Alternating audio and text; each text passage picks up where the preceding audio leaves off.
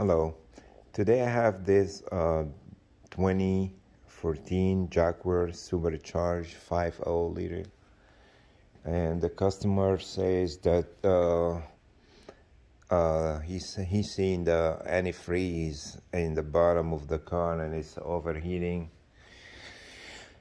and keep looking everywhere until we find smoke coming out the hood. And when we open the hood, cannot even tell where is the leak come from. Finally, we find the problem. When you look at it, it seems like a water pump issue, because the leak was coming from the bottom of the water pump. Water pump is right in this spot right there. Back here, and then we seen some antifreeze on top. So first we thought it's coming from the top, like hoses or this housing right here, and it was not. So I let him accelerate, hit the gas, and when he hit the gas, I see a lot of antifreeze coming out from this spot right there. Where is the water pump at? This spot right here. So we thought it's the water pump problem. We ordered the water pump anyway. He want to replace it just in case, but the problem was not the water pump, it was the valve.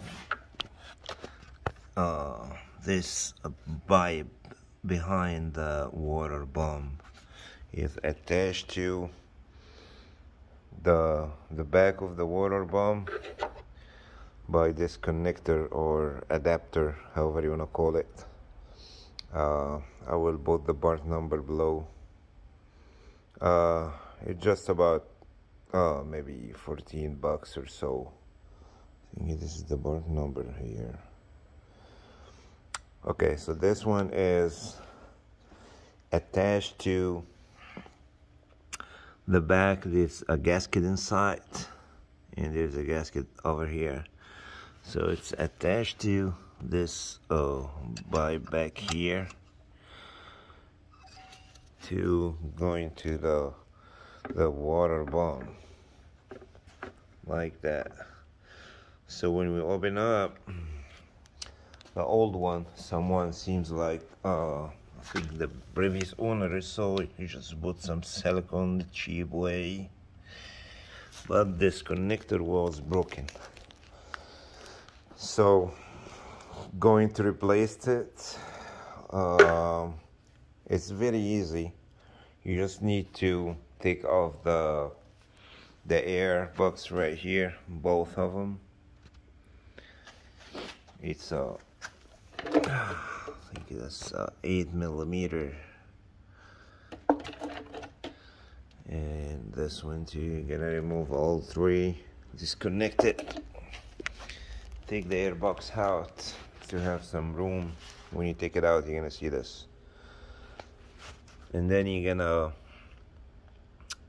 remove the belt, serpentine belt, and the other belt also, which is the I think the AC belt, yeah.